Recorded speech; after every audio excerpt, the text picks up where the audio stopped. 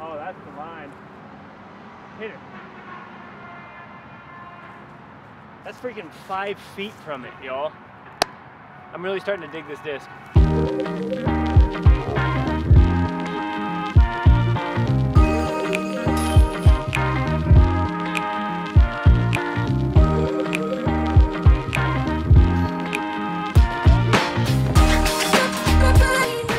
Hey, what's going on, guys? We are back out here at the field to record, and I am going to be throwing these 2 prototype evaders, the new prototype discs from Dynamic. This is a second one that I dyed that you guys haven't seen yet. Turned out pretty cool. I did some other like spot dye technique in it, and this is obviously the first one that you guys saw. So I'm gonna see how these things fly, sidearm, backhand, see how far we can throw them, all that kind of stuff.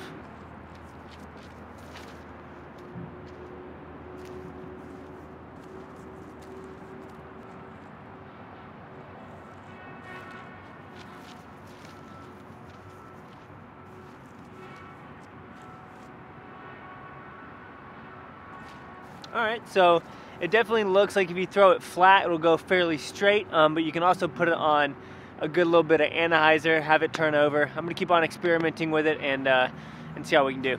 All right, so I only threw those about 300 feet or so. I'd love to be able to push these out to like 350, somewhere around there. So I'm gonna kind of feel it out and see what sort of angle and line I need to get it on.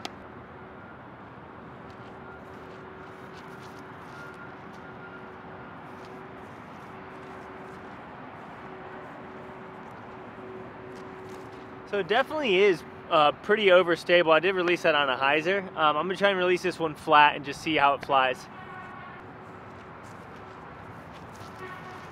Oh wow, that's bad. All right, so that one's not gonna count. So I really need to try and get my release right on this, and then I wanna get a couple of sidearm shots in. Just to kind of describe the disc, it has kind of a, it does actually have a dome on it, even though I feel like it has a low profile. It's great for people with smaller fingers like myself. You guys can see that the rim isn't that deep, also isn't that thick, obviously just being a fairway driver, but I mean, it feels really, really good. I definitely want to get out in the woods and throw it and see how I can use it to hit some lines and stuff.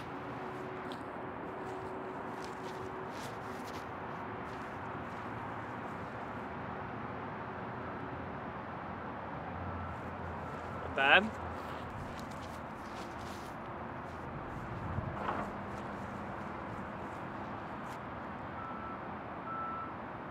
All right, those might be pushing 320, 330, somewhere around there. Oh yeah, so those shots were about 320. Obviously I'm not a big driver. I know I need to work on my form a lot and everything, but I still like the way that they fly. Seems like if I release it flat, it holds pretty straight for a while and then comes down left. If I release it higher, you can do a big flex shot with it. Now I'm gonna grab the sidearm and try and get some good flat releases with that and see what happens.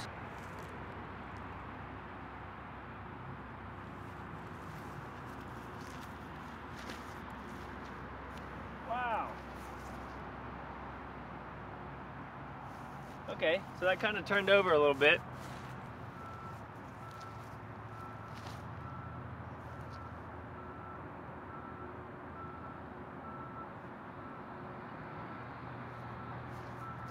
All right, that's interesting.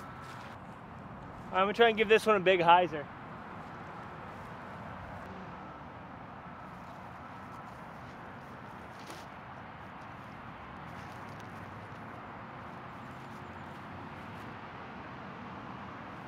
All right, just so y'all know, I've been aiming out there that telephone pole, which is about 3, I don't know, 50 maybe, 325, something like that. So as y'all saw, I released that on a hyzer, and for me, at least for my sidearm right now, it popped up kind of to flat and then still held out to the right. So I actually don't mind that shot shape. I feel like that can be used a lot.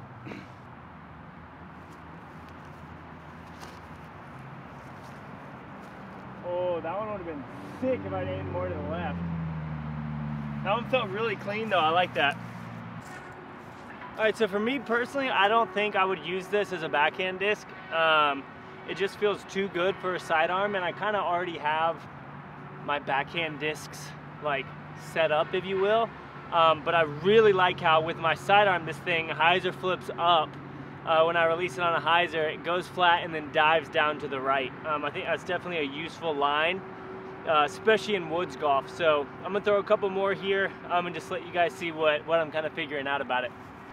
So again, aiming at that pole out there.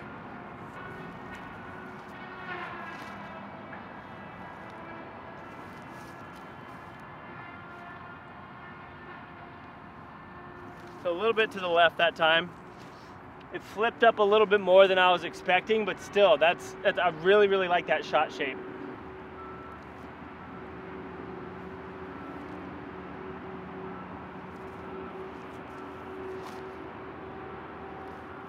Like, look at that. Woo! That's clean, I really like that. I'm gonna try 2 more backhands here.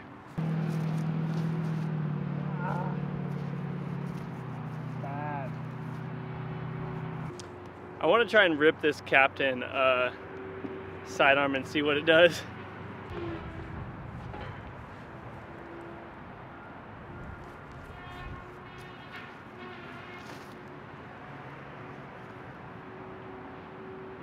Wow. Well, that's definitely not what we were looking for. I thought that thing was going to flip up. Alright, so you guys can see these telephone poles. I'm going to treat the middle one as a tree and a mando on the left side of that, so I have to go around that and then hit the pole at the end. Probably not hit the pole, but that's what I'm aiming for, is the basket.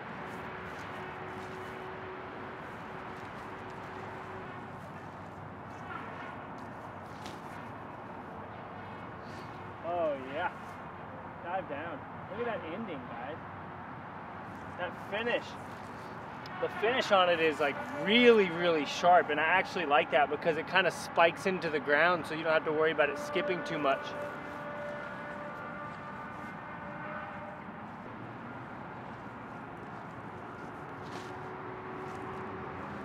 Oh, that's the line. Hit it. That's freaking 5 feet from it, y'all. I'm really starting to dig this disc. All right, guys. So after throwing the EVADER for a little bit, I freaking love it for my sidearm. Releasing it on a hyzer and having it pop up to flap, not really flip over, and then end up like dump down by where I want it is just amazing. The fact that it ends that sharp and will just die in the ground is really, really good, because a lot of times you'll land and skip, and this doesn't seem to be doing that. So I'm definitely going to put it in my bag, go play some rounds coming up, and see what I can do with it. But this thing is it's really, really nice. For my backhand, it isn't really anything that like I'm super stoked about, but for the sidearm, it's definitely going in my bag. What's up, guys? Back in my office now after going out to the field. I really, really enjoyed that disc, honestly. And you guys know I've been working on my 2-finger sidearm, and I'm feeling so much better with it. I went and recorded with Yuli the other day. That video is coming out soon. And my sidearm just like it's starting to feel really, really good with the 2 fingers. It feels really secure. I'm confident with it, and I just love it. And so this disc, I think what I'm going to do with this is replace the Vandal that I have in my bag with this one, because it just, I don't know, it's crazy that my sidearms produce a hyzer flip with it, but my backhand doesn't. Yeah, I don't know. I guess it's just how I throw it or how I release it or something.